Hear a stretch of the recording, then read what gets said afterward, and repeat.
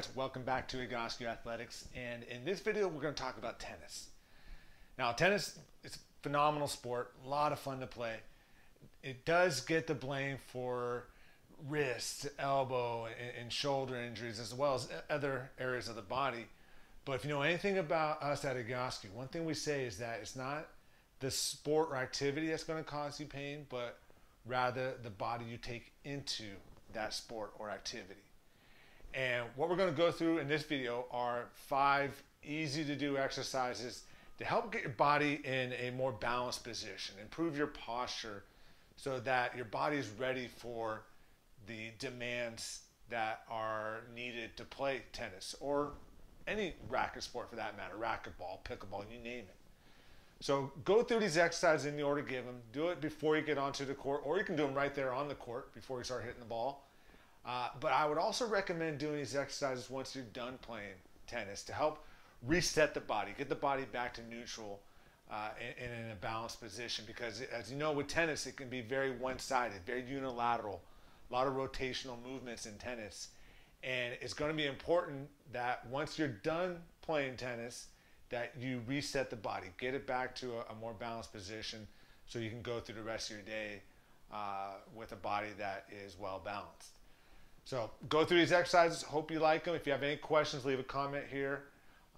Please subscribe to our YouTube channel. Or if you have other questions, you can always email us or call us at the clinic. All right? So enjoy. First exercise is the frog. You're going to lie down on your back. Bring the bottoms of your feet together. Let those knees relax out to the side. And then also let your arms relax out to the side with the palms up. Hold this position for 2 minutes, just letting your body relax and settle into this position.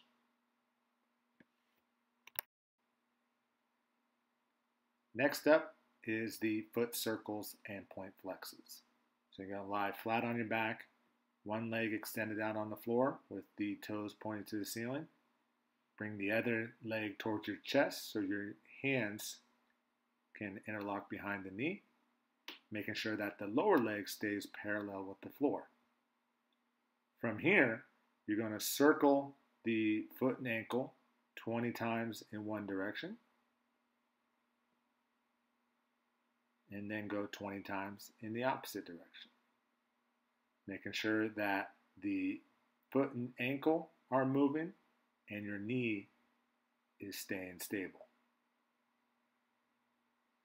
After you've done circles in both directions, you're going to point and flex the foot 20 times and then switch to the other leg.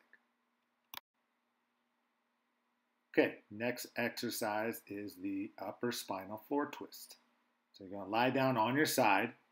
You want to get your ankles, knees, hips, and shoulders stacked on top of one another, making sure there's a 90-degree angle at each one of your load-bearing joints. From here, take that top arm up towards the sky and put your other hand on top of your knees to help hold those knees together. Continue to allow that top arm to rotate out to the side, allowing your head to turn with it, and then slowly let gravity pull that arm towards the floor. Stay focused here on keeping your knees together. You do not want to let your knees separate. You want to keep those knees together. Use your hand to assist. Hold this for at least a minute. Focus on your breathing and keeping those knees together. And then bring your arm back to the start and switch to the other side. Next up is the cats and dogs. Start on your hands and knees. Shoulders above the wrist, hips above the knees, tops of your feet on the floor. You're going to initiate this movement by tucking that pelvic girdle under, letting your spine round up towards the ceiling, bringing the head down, and then rotate your pelvis the opposite direction, sticking out that tailbone, allowing the rest of the spine to sway down towards the floor and look up. You're going to repeat that movement 10 times. Nice fluid motion from the cat to the dog. Remember to breathe through each position here. Also be sure this is an up and down motion. You don't want to let your body sway forward or back. This movement should be up and down. Shoulders stay above the wrist and hips stay above the knees. Last exercise is the downward dog. You're going to start on your hands and knees. Curl your toes under and then pull your hips up off the ground, knees bent. Drive those hips back. Get your arms extended. Get that spine extended. Keep those arms straight.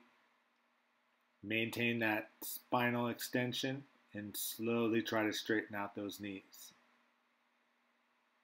Try to get your knees fully extended. Keep the thigh muscles, those quad muscles tight. And the goal is to try to get those heels to the ground. If you can't get there, just try to get those legs straight. Keep the spine extended, arms straight for 1 minute. Those are the 5 tennis exercises. Enjoy.